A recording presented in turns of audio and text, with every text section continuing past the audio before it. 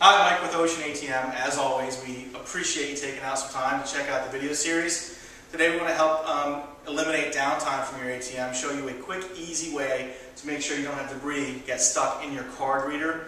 Sometimes a customer might try to use the ATM and not realize they have something stuck to their card.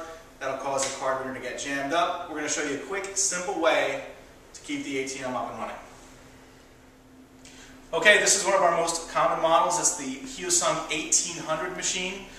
To access the card reader, make sure it's working properly, all you have to do is open the top, and inside you'll see access to the rear of the card reader. It's right here. Okay, once you've located your card reader, the jam actually occurs underneath it. You can reach underneath and you'll feel a small piece of plastic that moves up and down.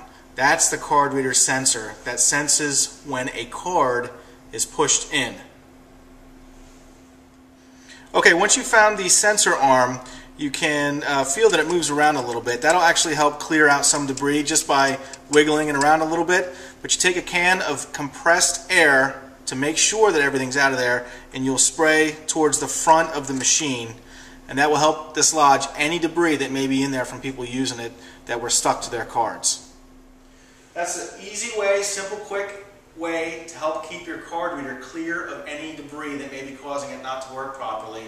If you continue to have problems, obviously we're there for your support. Give us a call and we'll help walk you through some issues over the phone. If we can't resolve it that way, we'll definitely be out to help take care of you.